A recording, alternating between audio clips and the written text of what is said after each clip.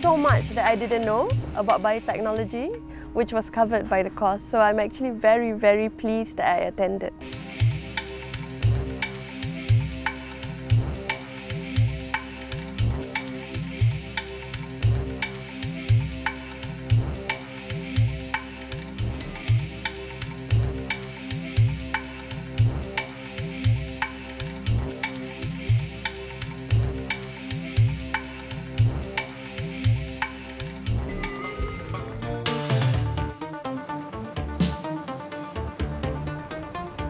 I feel that you're going in the right direction. Things are being done. There's a lot to be done. I feel you're on the right track, and that's why we're here to learn from your experience.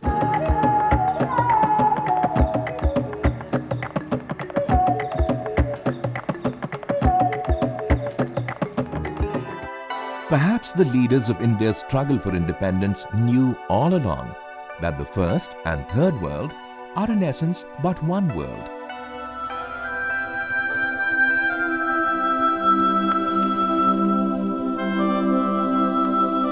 As they acquire new skills and observe firsthand how India has solved some of its most endemic problems, it fills them with a new confidence and hope that problems back home, which seem insurmountable, can also be overcome.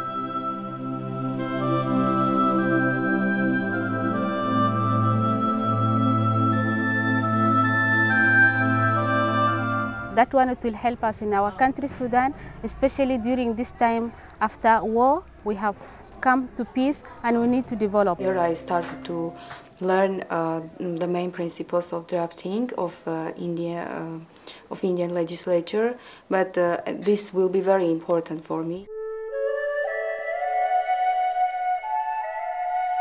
But friendships are not only about sharing the good times, they're also about being there for each other when disasters strike.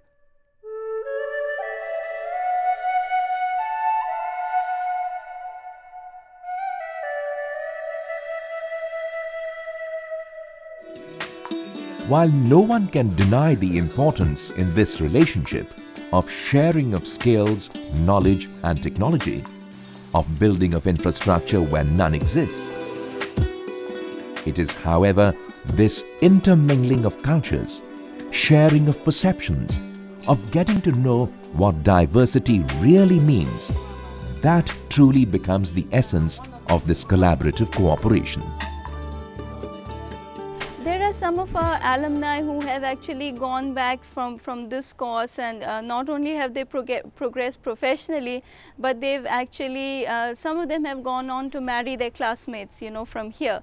So that is another level of, international cooperation that is not an expected outcome but does happen. What do you call someone who makes you laugh and then makes you cry when you say goodbye?